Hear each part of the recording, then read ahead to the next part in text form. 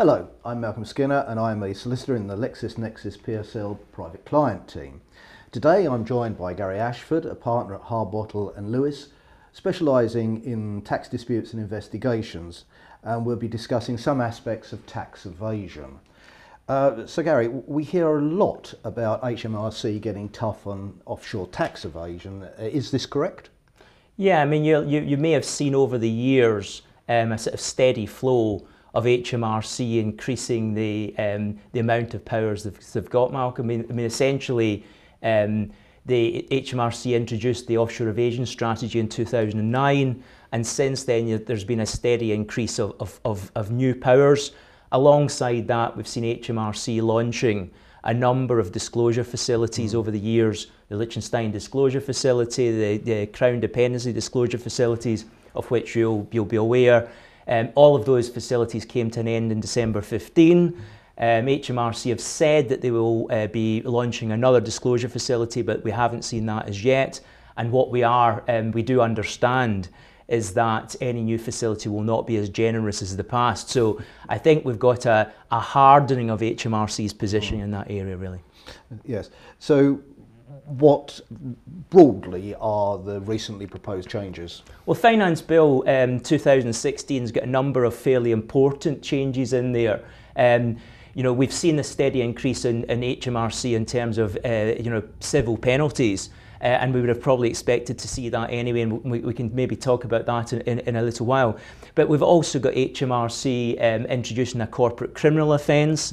We've got a strict liability offence that many people have been talking about for a little while now. And we've also got a new civil offence for those who enable individuals to commit offshore tax evasion.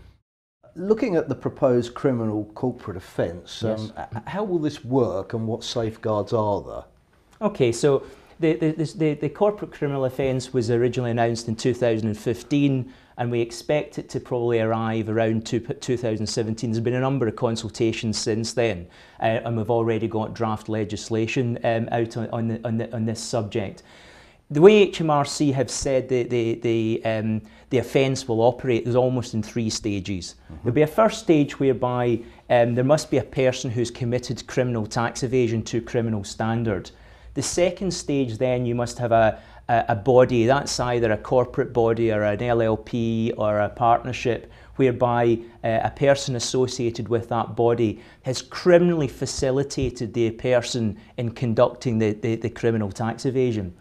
Then there's a third stage to this, whereby the HMRC will look at whether the body has itself put in place reasonable steps to prevent that body from facilitating that, or their person from facilitating that criminal tax evasion event. So there are three stages to this.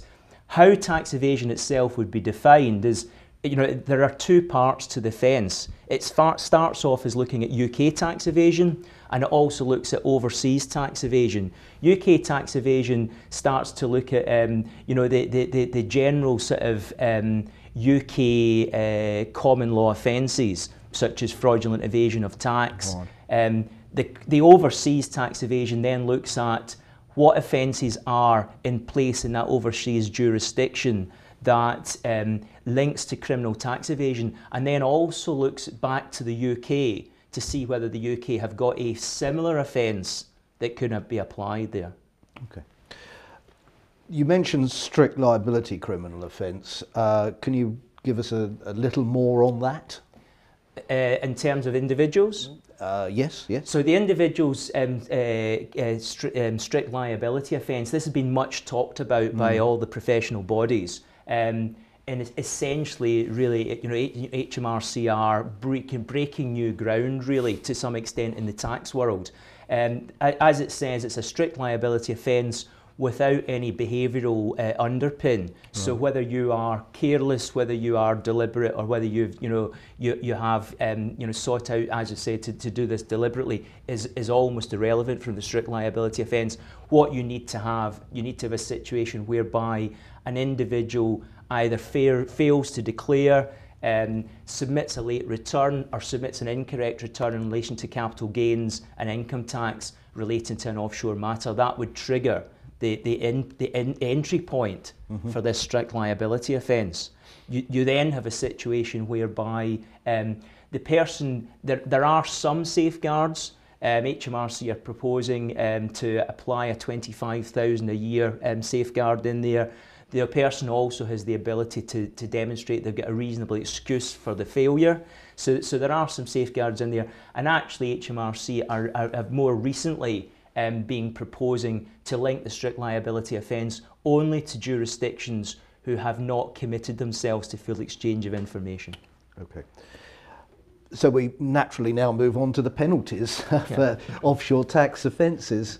What are they, and are further changes proposed in respect of them? Okay, well, in 2011 you'll be aware that HMRC introduced the offshore penalty regime, and all that did was pick up the original new penalty regime introduced in 2007-2008, which ultimately allows at the highest level HMRC to charge 100% penalty for a tax offence.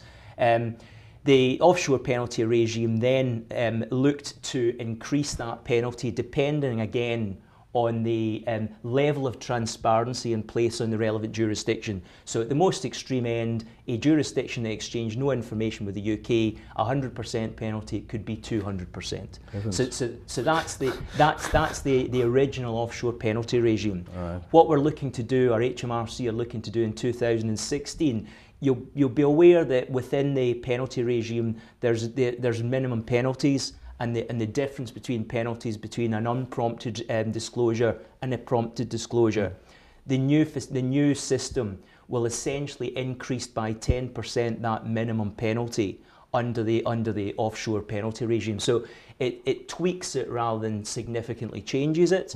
But what HMRC are also bringing in is an asset-based penalty, which will essentially look at the value of the asset.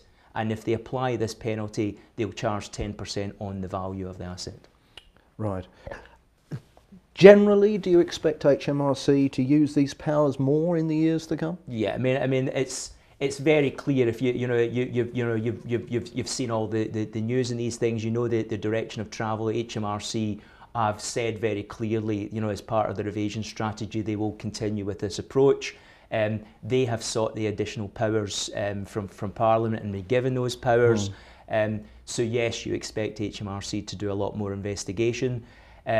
We are already aware from them that as they head towards 2017 and the entry point of common reporting standard, that HMRC are almost saying to people, this is your last chance to really sort of make voluntary disclosures.